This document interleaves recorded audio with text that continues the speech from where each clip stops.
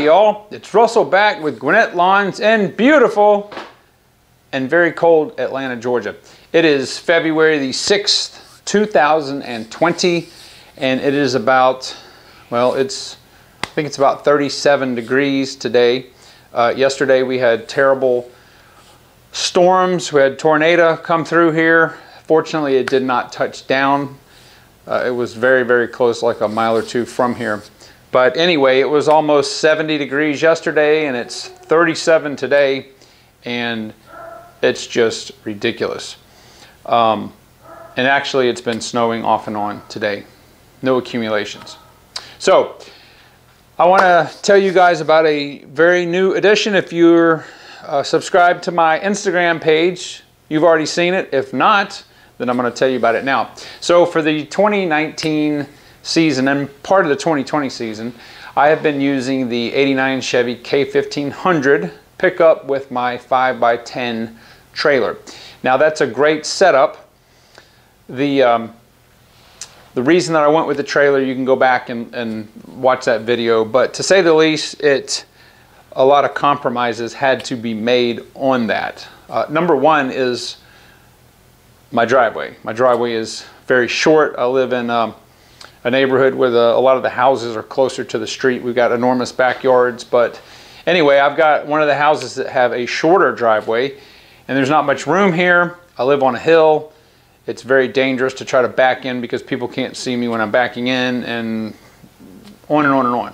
But it's been a great setup. I love it. It's not going anywhere. However, I decided that for 2020, I'm going to have a new rig for the business, for the lawn care business. And part of that decision was made because I've got to get an additional mower, and I can't fit another mower on my trailer. It's already got the Honda and the right stander, and I need to get a walk behind mower because I've got a lot of yards that have a lot of steep hills, and as awesome as the right stander is, all zero-turn mowers are not the best at side sloping because some of the yards I just can't cut up and down. So I've got to get a walk behind. They are much more stable on hills.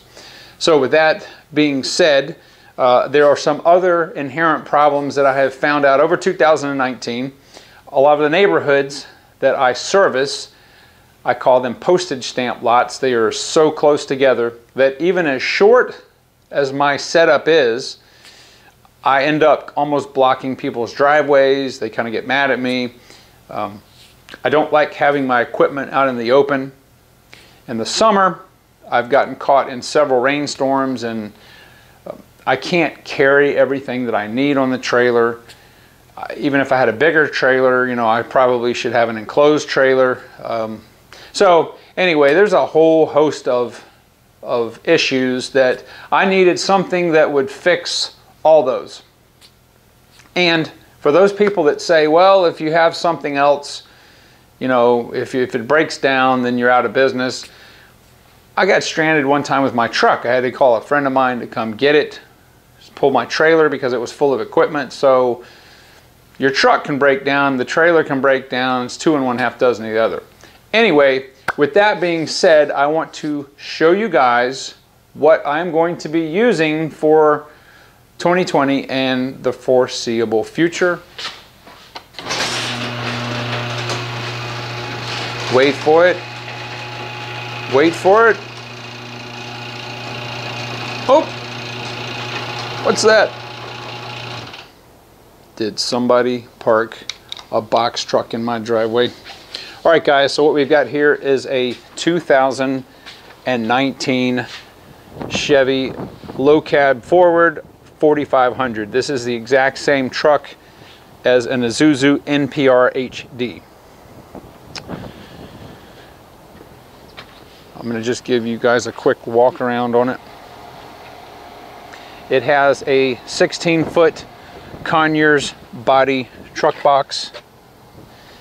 All right, it's 91 inches wide, and I got this one a foot taller because I don't want to hit my head on the side or the top when I go in, but we'll just do a real quick walk around. This is the big block 6-liter GM gas engine. As much as I love diesel, I will never buy a diesel car or truck that uses diesel exhaust fluid.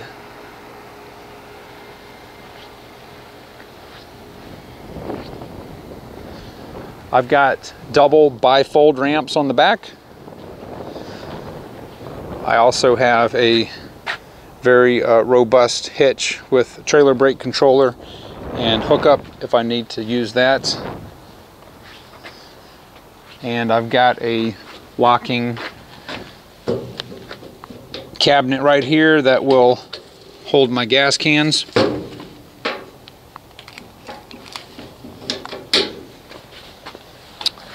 And I'm going to do other videos. I just wanted to do a quick video for you guys right now. So my plan is to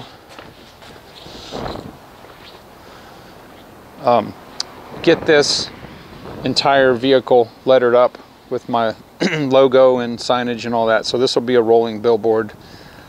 Don't know how that's going to go over in the neighborhood, but I don't really care. Business is business. This thing is just, it just dwarfs. But I want to show you guys the length difference. So we're almost the same length, but I want to show you guys how much shorter this is. You know, this is about 8 feet. Actually, if you evened it up, it would be it's almost 10 feet shorter. And that's a 16-foot box, so it's going to hold a lot of stuff. But anyway, I've already met with my sign guy who's going to do that for me. Will be graphics on the side, the back, and the front over the cab.